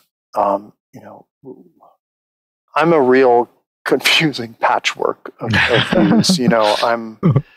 I'm kind of an extreme nationalist in some ways. I'm a libertarian in lots of ways. I'm a polyamorous Darwinian atheist in a lot of ways. And so this pisses off everybody on Twitter. Yeah. And it's very confusing. And, thanks to my followers who stick with me, even though I'm quite confusing and a little hard to pigeonhole. But I really think the two-party system in the US has got to be shaken up. And, Andrew Yang, for all his faults, I think he's got the right idea in terms of trying to re-engineer the voting system to allow a broader variety of political parties to flourish with like ranked choice voting and open primaries. I think that's a good idea. And I have very broad interests in terms of my political philosophers I like to follow and read. And I've met Curtis Yarvin a number of times, AK Moldbug. I think he has some very interesting analyses of what's actually happening, even though I would sort of disagree with a lot of his proposals and suggestions. And I like to be able to talk to people with a wide variety of political views. I have friends who go all the way from pretty far lefty woke to pretty extreme right and everything in between. And I think that's important to keep one honest in terms of, staying open-minded and staying, true to your epistemic values in terms of knowing why do you believe what you believe. Yeah. So, I mean, you must be very high on openness to experience. I think I maxed out on that trait. You're the 97th percentile. Yeah, I mean, on the libertarian thing and just kind of political party system, I hear this and I kind of get it in principle, but like if you look at the election of 1800, right, which Jefferson kind of stole, what happened there was that basically everybody fell into two camps, and it's just kind of been that way since. And it wasn't planned that way. It wasn't intended. The founders didn't, as far as I know, didn't have a two-party system. It was, all these things. And, we had for a little bit, the Whig Party, which is cool. I like the Whig Party. Whig Party was cool. And then that just kind of got subsumed, and we had the Republican Party. And then, you had the Bull Moose Party for a little bit, and then you've had other things, other people in the back. But it's always been these two juggernauts. I think ideally, yeah, sure, maybe you could have that, but also, I don't know. We just have a different system, unlike many countries in Europe where they have parliament and things like that, and different, they do coalitions. Our stuff doesn't work that way, and especially with a country that's 330 million plus people. I don't know if that would happen, or if that was. It just it wasn't intended to be two-party, but it just fell out that way, yeah. And it's still that way. Yeah, if you have a first past the post voting system that's kind of a winner take all, then you immediately get into theoretical political science and the median voter theorem, and you inevitably get a two-party split. That's just the way things are structured, and the founding fathers did not anticipate that because they didn't have game theory. But right. The only way to overcome that in a stable long-term way is to change the way the voting system works to allow other parties to flourish. And, other countries with other voting systems, like I lived in Britain for 9 years, and they actually have, at least at that point, 3 viable parties. Labor, Right. Conservatives, Liberal Democrats. Yeah. And a lot of European countries have a wider diversity of parties that represent people a little more accurately. So I don't think you can overcome that bipartisanship just by preaching at people or asking Elon Musk to change how Twitter works or trying to get more equal representation of conservatives in the New York Times. That's not the solution. Also, obviously, having a national divorce where conservative areas split from liberal areas, if you keep the same voting system, then within the conservative areas, you'll end up with a split between like the fundamentalist Christians and the libertarians. And so you don't solve the bipartisanship through cultural preaching. You have to solve it by changing the voting system. Yeah. Interesting. It would be an interesting experiment in the U.S. I wonder how much just organically would happen. It'd be interesting. So it seems like you're kind of like one of the real libertarians, right? There's kind of all these different kinds of versions out there, kind of pseudo libertarians. But you're in for the limited government. Don't love all the political institutions. Want strict rules on economic regulation and redistribution. How do you kind of see your branch or your version of libertarianism, right? What's the trope? Fiscally conservative, socially liberal. Is that the whole thing that people say still? I don't know. How do you see it?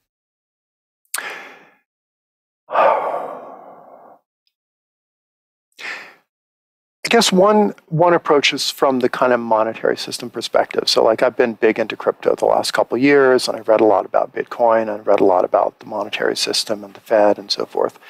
So I think there should be a separation between government and money. And the government should not have sort of the authority to dictate the medium of exchange through printing it out of thin air. So I'm pretty skeptical about that. So you're the Fed guy. I'm kind of the Fed guy. And, the point of the Fed allegedly was minimize the volatility of business cycles. That they really do not seem to have succeeded very well in that. And so part of my libertarianism is kind of focused on money and finance and the economy and people being able to have the freedom to choose their medium of exchange and their banking system and their investments and insurance and all of that, not just in the US, but globally. And part of my libertarianism is kind of about sexual relationships and the idea that if you don't explicitly want a country that's founded on kind of Christian nationalism, then maybe government should not have a role in marriage. Maybe marriage should be basically a private contract, and maybe it should be able to take different forms with different people. There's game theoretic reasons why a marriage of 2 people is a hell of a lot simpler than a marriage among multiple people or polygyny or whatever. So it's not obvious to me that you could create like a plural marriage system that's stable or simple or that was good for kids. But on the other hand, I think a libertarian would look at a lot of existing regulations and laws and say, maybe it's not the government's business to legislate anything in any direction about sexual relationships or about how families form or about people's use of psychoactive substances or any of that. Maybe the basic role of government should be, protect the nation from outside hostility and try to keep the peace internally at the level of minimizing violent conflict between people. And that's about it. But so government has a very, literally when I say limited role, just a very limited role. Like just be there in case there's a fire in the building, and you just extinguish it, and both domestically and foreign. Otherwise, it just doesn't need any role or very minimal role in economic system and social systems and all these other aspects. That's kind of your approach, more or less. That's my kind of default. And then there's a part of me that's like really trad life and very traditionalist, and that's like, maybe America should be founded on Judeo-Christian traditions, and maybe all this degeneracy should be punished. And I have very mixed feelings about that. But I will say one other business I think government should get out of is education. I really don't think public schools are a good idea because they've been taken over by ideologues and propagandists. And I don't even think government should have much of a role in higher education, or necessarily in funding very much research other than stuff that is directly militarily relevant. It's interesting you said this. You said you felt this way since you were in high school. And I feel like people have like maybe a libertarian phase, or they have like the Marxist socialist phase, they have the like conservative phase. And so it's interesting how that, I think people give libertarians a lot of shit, and like, I don't know if that's right or wrong. People give everybody a lot of shit for being a progressive or a conservative or a moderate. People are just always upset at one group or the other. But it seems like this is it has implications for different aspects of your life, but it sounds like it's been a constant thing for you. Like if you're saying you've been that way since, your teens or your early 20s, it's been pretty stable. I honestly think there's some genetic heritability to this. There's a lot of people in my extended family who have pretty similar views, and I really don't think it's just acculturation or civilization. Sure. And it comes in phases. I had like a high school peak libertarianism, and then in grad school, actually it was evolutionary psychologists, Lita Cosmides and John Tooby. Like, you should read Robert Nozick. You should read more Hayek. You should read this and that libertarian stuff. And I was like, oh, that's why they're interested in voluntary social exchange. It's part of human nature. It clicks now. And they've been pretty open about that. And then once you get involved in Twitter politics, and you're kind of a centrist, and you kind of don't trust either the Republicans or Democrats, and you want some kind of home, something to call yourself other than just wishy-washy centrist, then you kind of end up being a little bit in the libertarian camp, just because it seems like one of the few intellectually coherent positions that isn't traditionally partisan. Yeah, it's interesting. I'm definitely centrist in a lot of ways, and I guess you could say moderate liberal in a lot of other ways. There's some very new differences there, and I've been people have tried to use as an insult to me, like I'm just a conservative, or I'm a libertarian. I get that a lot. You're just a libertarian, and and for me it's like, nah, that's not true. I mean, I believe in strong centralized federal government, so you can't be libertarian or conservative if you believe in that. Now, but the thing is, it's in culturally and even how much of that or whatever. But I have, I would say, pretty moderate liberal. But I also distrust and dislike much of the right and the left as political parties in the United States. Not because it's a trendy thing or something like that, but because of I think they're very foolish in how they do things, and more importantly, it's not always accurate to many different people's needs in the United States, and that frustrates me because it's just kind of becomes like a game instead of what it is that it needs to try and impact people. And there's a lot of good people out there on both sides, right? There are some really good conservative folks out there. There's some good liberals out there. Good libertarians, independents, and so. But yeah, I'm usually somewhere in the moderate liberal section.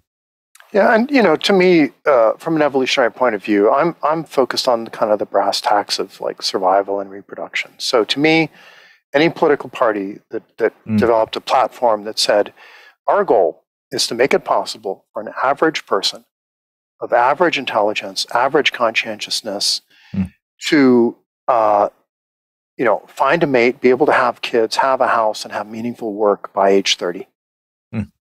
Like, I would sign up for that. That, to me, is the key function of government, insofar as it has any function, is to help people be able to, form families and reproduce in peace with some degree of dignity and freedom. Yeah, no, I firmly agree with you there. Well, Geoffrey, it has been fantastic talking with you for a couple hours. You're very generous with your time. I really feel fulfilled getting to talk to you about so many things I wanted to talk to you about for a while. I'm sure listeners will really enjoy this. Where's the best place to find you? As you said, you have a handful of books out. I sense another one in the tank somewhere. You might not say it, but I sense it. So, but where can people, I guess, find your books, and where can they find you online and all those great places? Mostly I'm online, way too much on Twitter as Primal Poly. Yeah. And my website is primalpoly.com. And that's got all my books and my papers and a bunch of interviews and links and course syllabi and all kinds of good stuff. So those are the two main things. Yeah, that's great. Well, thank you so much. You're again, it's a big honor to talk to you, and very, very generous with your time. And so I greatly appreciate it. Thanks. Appreciate it.